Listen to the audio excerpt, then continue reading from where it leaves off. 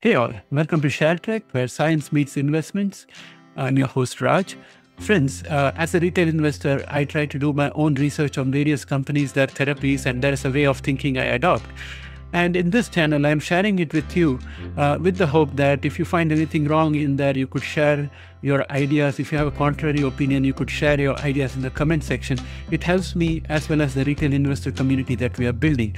By no means am I an expert on these topics. So with that said, I would like to say that today we are going to explore CRISPR Therapeutics' newest move, its partnership with Sirius Therapeutics to co-develop SRSD107, which is a long-acting siRNA therapy that targets factor 11 to prevent blood clots. In this video, we'll break down how SRSD107 works, where it fits in today's clinical landscape in terms of current standard of care, and how the partnership could reshape CRISPR Therapeutics' business model beyond gene editing. We'll also look at the market size, the current standard of care, and the potential for cost savings and improved safety. That said, let's get started.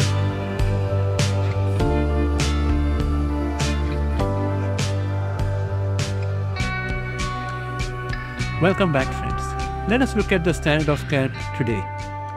Let's first look at what SRSD107 is trying to replace or improve upon. The standard treatment for venous thromboembolism, which includes deep vein thrombosis and pulmonary embolism, is anticoagulation therapy.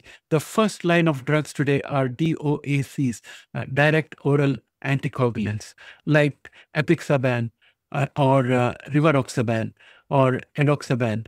And these have largely replaced therapies like warfarin and low molecular weight heparin due to fewer side effects and no need for constant lab monitoring. 3 to 6 months is the typical duration of treatment for most patients. It's extended or indefinite therapy for high-risk cases, but here is the challenge. Major bleeding remains a serious risk. Recurrent clots still happen, especially when therapy is stopped. Long-term complications like post-thrombotic syndrome and chronic thromboembolic pulmonary hypertension or CTEPH add massive burden and costs.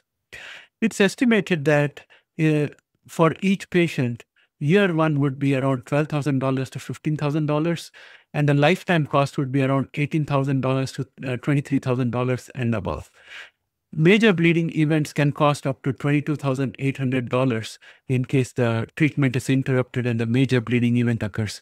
CTEPH complications can lead up to $5,500 per month in some cases. These numbers highlight a large market, not just in terms of patient need, but also cost efficacy. That's where I think SRSD107 steps in.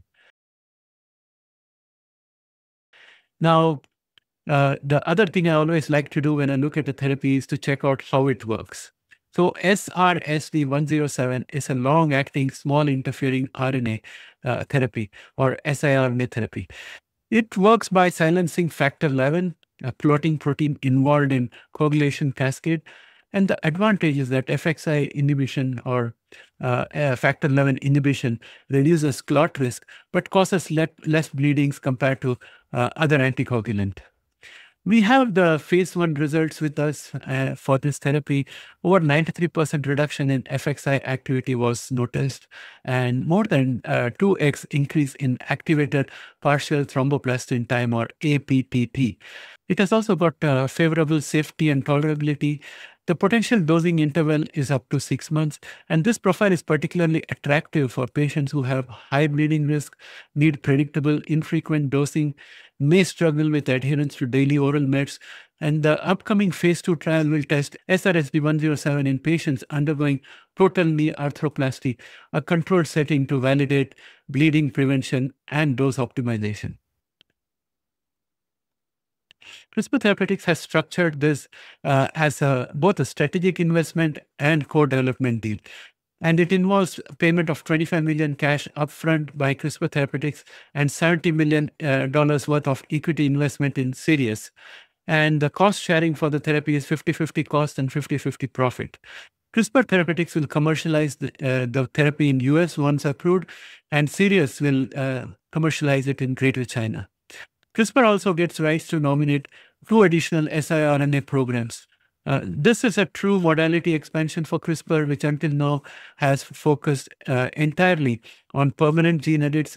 With SRSD107, CRISPR gains a reversible gene suppression tool, making it more flexible and competitive in disease areas where permanent edits pose safety risks.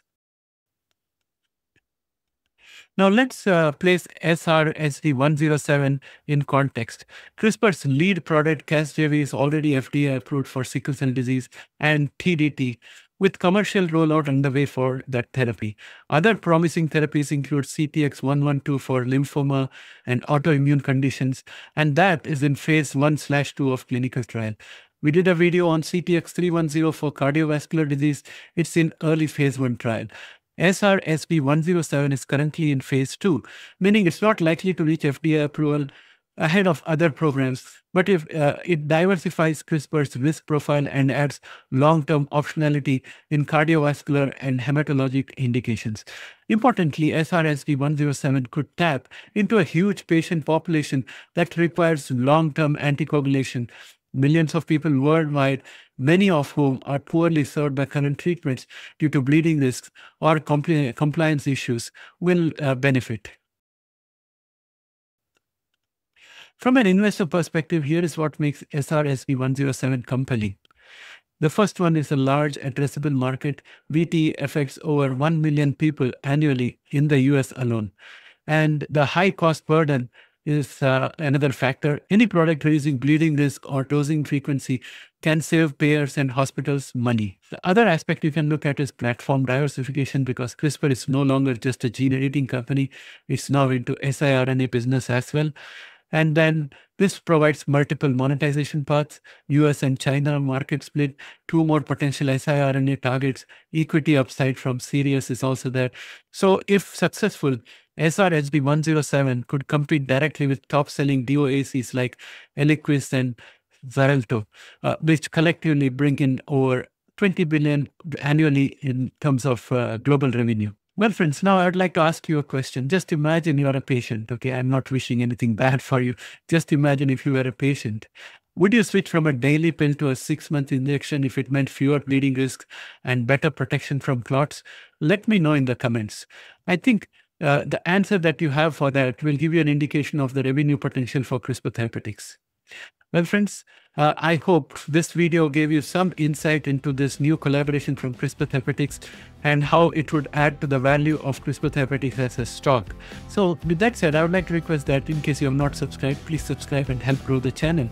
And if you like this video, please do not hesitate to press a like out there, because it helps this video go to more people like yourself who may appreciate this video.